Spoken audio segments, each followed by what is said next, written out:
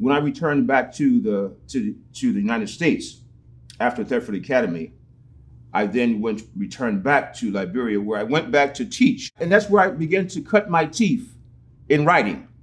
I started the Monrovia Star, which was a newspaper there in Liberia. I also was given a teaching and administrative post.